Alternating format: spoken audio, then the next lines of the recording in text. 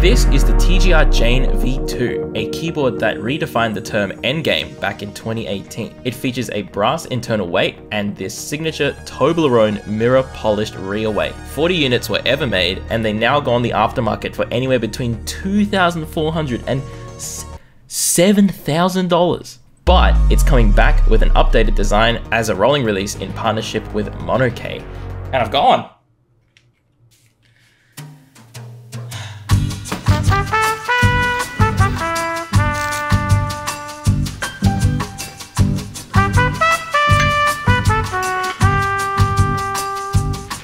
Alright, so when did you guys start this project and why there's so many design updates? For the ME version, it was very straightforward. We did the Tomo. I was asking Sam, I said, hey, a lot of people like a TKL or 60. For the 60, you already have the unicorn that you're doing with the lane. And then I was like, oh, let's just make the same Jane. Just do a round 2 and then we will handle production. And then he was like, oh, I don't want to do the same thing again. And he was like, oh, look at the Tomo. What if we take some elements from Tomo and put it on the Jane, thinking to see how it looks like. So I said, okay, you're the designer. You do what you want to do. Alright, so this is how much I know about TGR. I know it's owned by one guy. His name is Sam, and he goes by the online name Yuxi. I know that he's either Singaporean or Malaysian.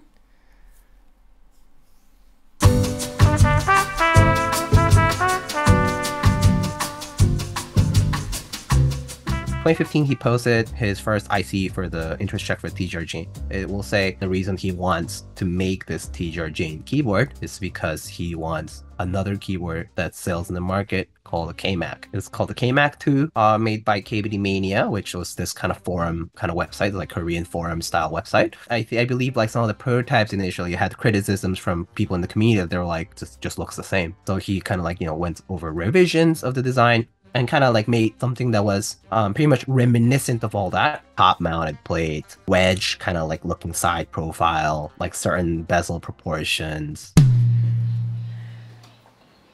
Should I do it? I don't think anyone would care, would they? Surely people don't care. Fuck it. Let's do it.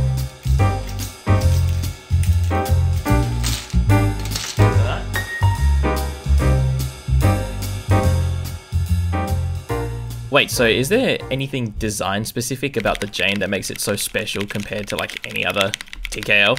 I think it was one of the first keyboards that did a Toblerone weight, as well as split the here. I actually have one. Jesus Christ, he has one. Let's go. It was one of the first boards to actually split out the weight design, right? But the inside of the Jane weight, if you've seen, it's like milled in holes to help cut back on like reverberation as well as make the board sound less hollow. So the internal weight, as well as with the external accent and the Toblerone, I think is one of the things that attribute to why the board sounds and looks the way it does. That's interesting because this Jane, there's no internal weight. One of the talking points that we had earlier was like, did TGR and Monoke make a blunder by calling this a TGR Jane V2? The amount of updates maybe could have warranted a V2.5 or something like that. In terms of like the nomenclature for it, or it's like the Polaris, for example. There's the Polaris R2, which has made a lot of differences in terms of like internals and structures. It sounds completely different. Or like the Iron 165 R1 to R2. So I think it's fair for them to still call it the V2. As long as the overall characteristic of the board is still a Jane V2, I think it's fair to still be called a Jane V2.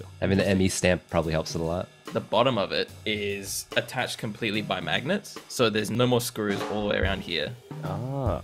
There's a lot of magnets in that bitch. They're super strong, like the whole keyboard with the bottom sticks to a metal desk. Like, God. So you're telling me I can fucking leave that shit on my fridge? You could just fucking smack that shit to my fridge? Wait, can we have a... You better put a segment like that, Abby. Dude, I actually will.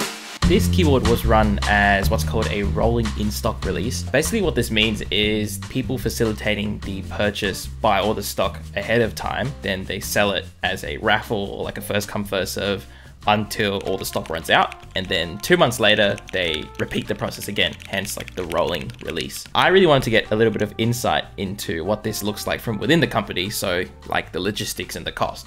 I want to say April. I want to say, yeah, April 2021, we started thinking about it, started making it. By the time we had a golden master, that was like September that we paid for it. So physically, this thing has like a really striking design, right? The Toblerone, which slots into the back of the board, has this amazing mirror finish, and the magnetic weight on the back has this striking blue with this cutout in the bottom.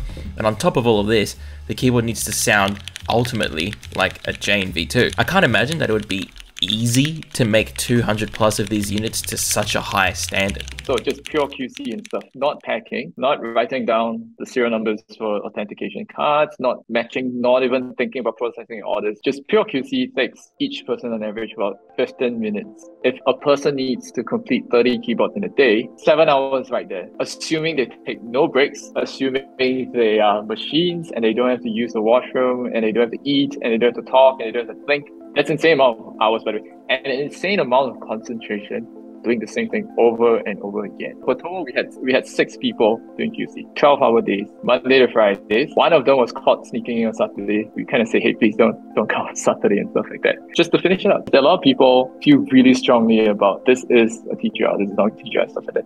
But they always forget there's a person behind it. So when they email in and they trash talk our CSRs and stuff like that, they're real people. They go back to their families, they're with the kids.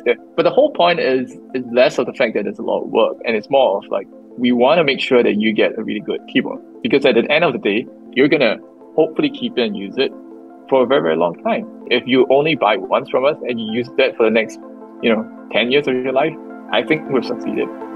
We've served you well.